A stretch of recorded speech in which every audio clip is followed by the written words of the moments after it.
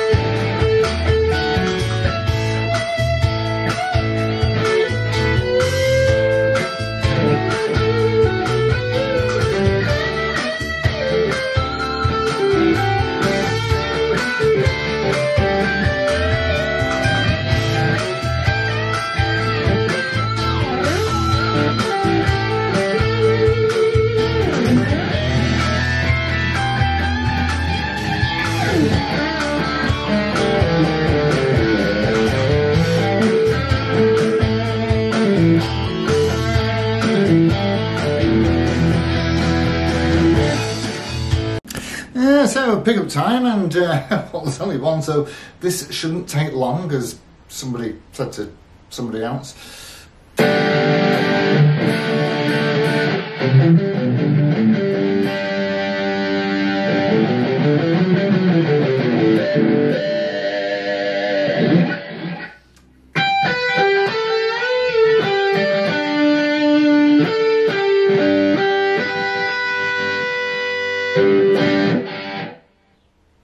Fabulous. Right, see if they can clean up. Starting with the only one that's there.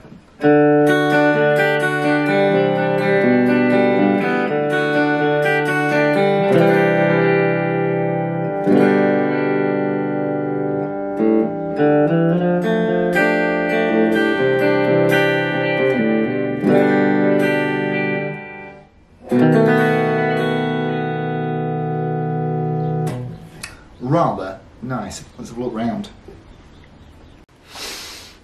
So, yeah, for 1 year only, you see. For 1 year only, 2011. 12 years ago. And this one has survived remarkably well. The nitro paint is pretty thin, I reckon, on these. And the construction is, well, it's not exactly traditional, I don't suppose. In the regard that most melody makers, the single cuts, the Les Paul, I suppose that you call it, the Les Paul style melody maker, usually they're all mahogany, but this one is a maple slab, you see, maple slab body, which is mated to obviously a set-in mahogany neck, quarter sawn mahogany for that matter, which of course is wood that is sawn perpendicular to the annular rings, which creates a more robust and attractive linear grain, as you absolutely can't see on here because it's been painted blue. Anyway, so we do have the Gibson Deluxe Mini buttons, which I absolutely adore.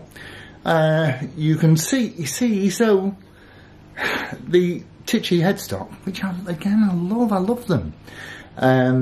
This is, I reckon, pretty much what all Gibson headstocks look like before they tack the wings on the side. We've discussed this before, you know all about that. So yes, so a mahogany neck, certainly. It's a, well, they reckon that it's a chunky profile, but it really, really isn't. That just feels like every other Les Paul I've ever played. I'd say it's just a medium C. The fingerboard is not rosewood. The fingerboard is in fact torrefied maple with, I think they're perloid, aren't they? You know, acrylic dot inlays. Well, there's a bit of shimmer to them though. Not sure about that. I didn't see that in the spec sheet. 22 frets, regular Gibson scale. Now, what they should have as standard is a 491T, and the 491T usually pops out about between 7.5 and 8 on the Richter scale. But this fella, I think is it called a JS2? You guys all know, Seymour Duncan. Which I was going to put a Gibson pickup in it, but two things prevented me from so doing. One is, well, the colour, it goes with the guitar, and it looks good, and the pickup sounds, it sounds great.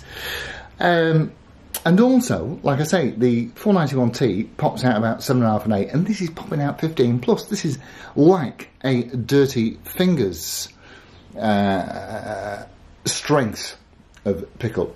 Anyway, wraparound bridge. Please write it. You know I always answer to all the comments. Please write in and let me know. I did read a snippet in an article, and I can find no other information about this apart from this one article that said that Seymour Duncan make Gibson pickups. Doesn't sound right to me. If any of you have any information out there about that, I'd be happy to know. So, yes, it's a solid maple slab that's had the pores, you know, filmed in, stoppered, if you like, before the satin nitro has gone on. And I can't see anywhere. There's not much going on in the way of a bit of something there. That might even clean off, I don't know. Yeah, it will do. So it's clean, isn't it? That is clean. So they're nice. They are not especially heavy. Now, that white Melody Maker that we did a while ago is definitely a little, you know, a pound, a few ounces anyway, lighter than this. This is just slightly chunkier. But all the same, very, very nice guitar. I do like the simplicity of these. Very, very liberating. There's only one thing that you have to consider and think about, and that is what you're playing rather than mucking about with pickups. So lovely stuff. Yes, wraparound bridge. I'm sure I mentioned that. And all in all, these, if you can find one, because these really do not crop up very often. They were about 800 quid when new in 2011. So really quite expensive for Gibson's budget American guitar. Anyway, that's it from me and the little Melody Maker. Thank you all ever so much for tuning in. I'll see you next time. Adios amigos. Ta-ra.